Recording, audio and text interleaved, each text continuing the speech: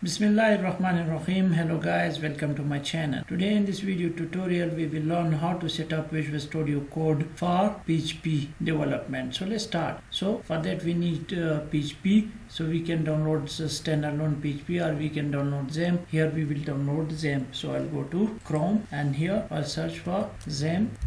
Hit enter. Now go to download and now we will download this latest version. So the download started, so it will take some time. We will wait. So now the download is complete, so we will go to show in folder. Now I'll double click on this to open it. Now here click next and next, and now it has started installing XAMPP server. So the installation is complete, so we will finish this. It will launch the control panel, but we do not need that. I'll close this as well. Now we will go to this PC and then to C, and here you can see XAMPP folder. So we will go to this and here we will search for PHP folder, which is this one, and now I'll copy this path from here. I'll close this and now we'll right click on this window icon and we will go to system, advanced system setting, and here to environment variables, and now we will select this path and we will edit this. We will add in a new path and we will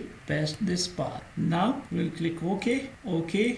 So now we have added our path, PHP path, to environment variables. So now I will close this. So we will open Visual Studio Code. So to set up Visual Studio Code for PHP, so we need two extensions. So we will go to this extensions tab and here we will search for IntelliPens, this first one, and we will install this. Now if we quickly go down, so here is the method for installation of this extension. So go to extensions, search for this one. We will copy this and we'll use it right here, and then we will disable PHP language features, which is this one, and we will disable this. So we have disabled this and we have installed IntelliPens.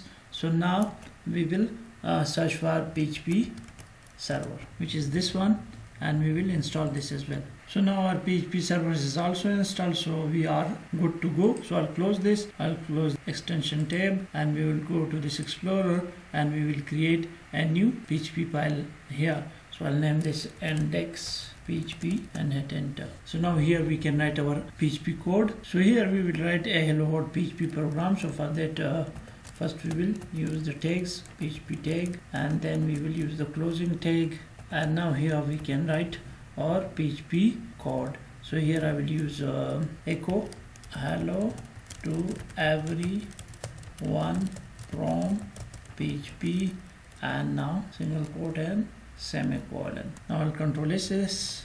Now it is saved. So now I'll right click here and here PHP server project. I'll click on this and it will open our browser, and you can see here hello to everyone from PHP is printed here. So in this way you can set up Visual Studio Code for PHP. So I think that's all for today. I hope you like the video. If you like the video, please like, subscribe and comment. Thank you.